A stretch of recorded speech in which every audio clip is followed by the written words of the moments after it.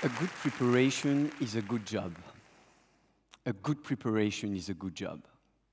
Una buona preparazione, un buon lavoro. That's what Sandro Torani, the designer of my sled, always told me. Imagine for a moment you are in my place, on my sled, ready to reach 123 meters.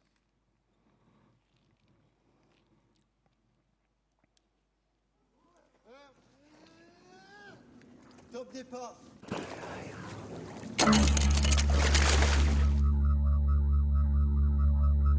Comme dans tout record, il y a une part d'inconnu.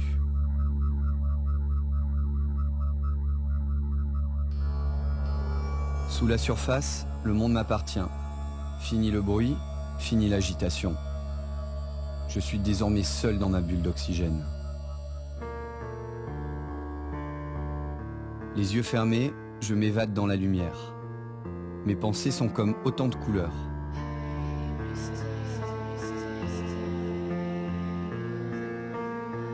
L'eau n'est pas aussi noire que ce qu'on pense.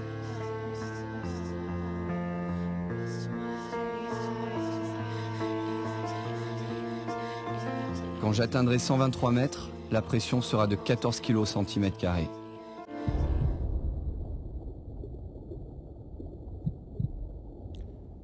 When people think about freediving, they think about drowning. They feel the fear of black, cold, loneliness, lack of air. And this is this fear that could make them fail. Fear leads to doubt. Doubt breeds thought. Thought breeds error. Error causes failure, and failure causes loss.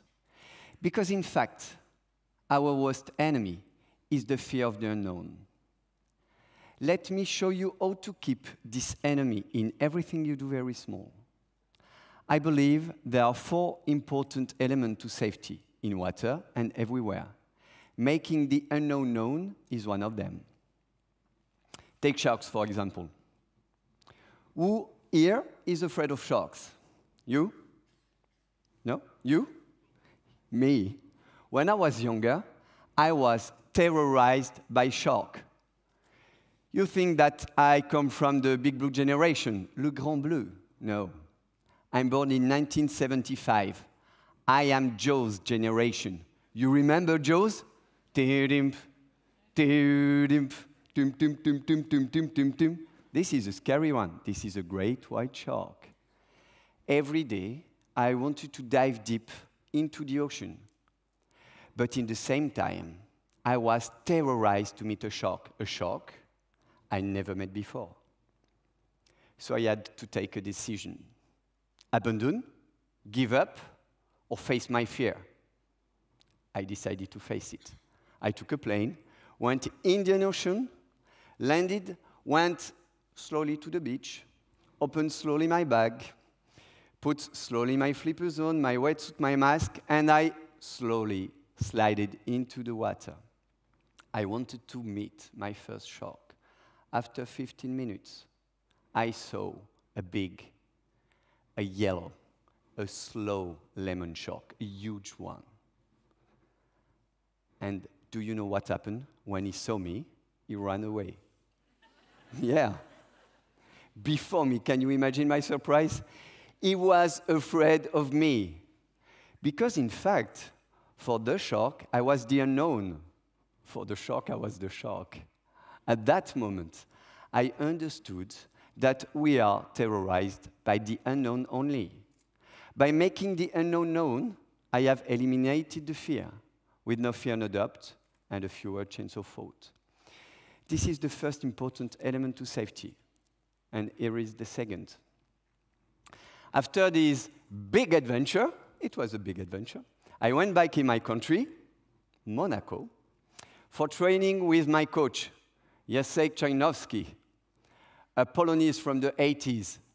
I think he's from the 70s, in fact. And I will always remember what he said to me. Pierre, yeah, he had a Polonese accent, better than the French accent. Less sexy, but Polonese accent. It was something like, Pierre, if you train with me, you will be world champion one day. You will be on the top of the mountain. and you will see the world in its entirety. You will be on the top of the mountain, but you will be alone. And then, what will you do with that? Diving in the bottom of the ocean is to dive deep inside of you. To discover a new world, you must first of all discover yourself. Success is never a coincidence. You need to be prepared.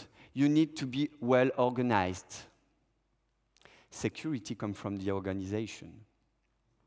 Success is to master your body, to master your emotion, to master space and environment.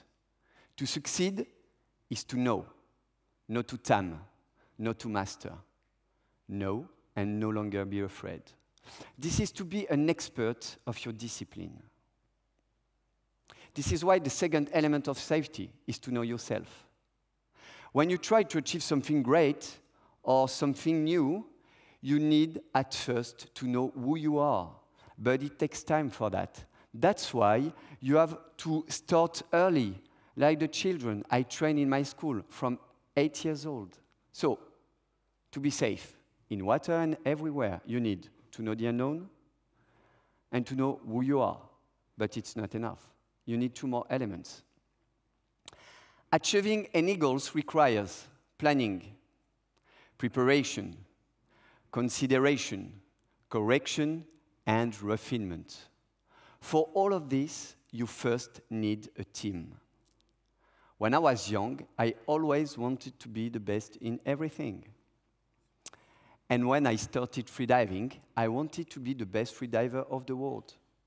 But I was alone. And alone, we are nobody. We are nothing.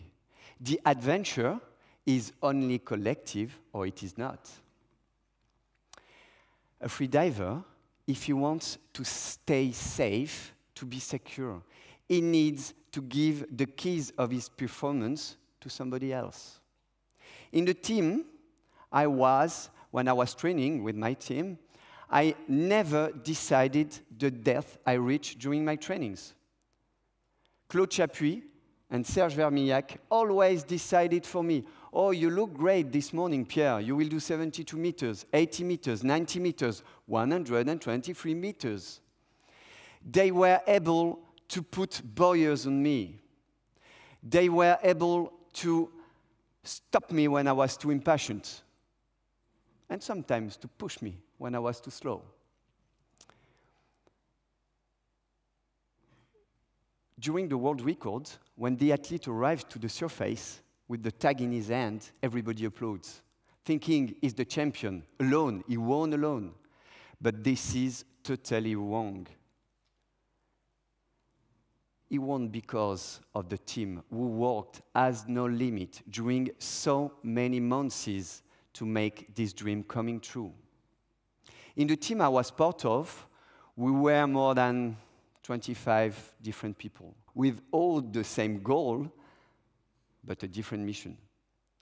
One was the coach for the team. 6 were the security divers for the team. 12 were the safety divers for the team. 1 was the chrono for the team, me.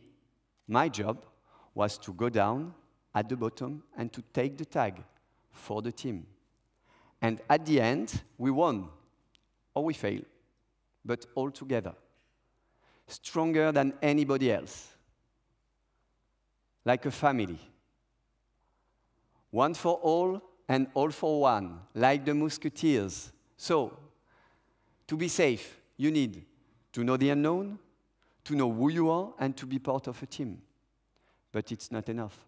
You need one more element. When you free dive deep, there is a rope who goes from the surface to the bottom and back. You have to follow this rope. In fact, you follow a line. If you lose it, you drown. If you drown, you die. Security comes from the organization. To secure a project, we need a plan. We need to follow strong values, what I call the Waterman values. Courage, honor, sharing, fraternity, humility, and commitment. So, to be safe in water and everywhere, we need to know the unknown, to know who you are, to be part of a team, and we need a plan, strong values. But why? Do you know that according to the WHO, more than 360,000 people are dying every year by drowning, and especially children under 5 years old? With the Princess Charlene Foundation of Monaco, we decided to teach early swimming to the children. Our program is oriented to 3 goals: learn to swim, life-saving, water safety and security, giving the good tools to children to build a sustainable future, giving the children the good tools to be autonomous in the water, giving the children the good tools to be autonomous in their life. But more than rescuers or good swimmers, give them a real power, the power to become accomplished teenagers, accomplished adults, accomplished citizens ready to dive into life. A good preparation is a good job. Thank you.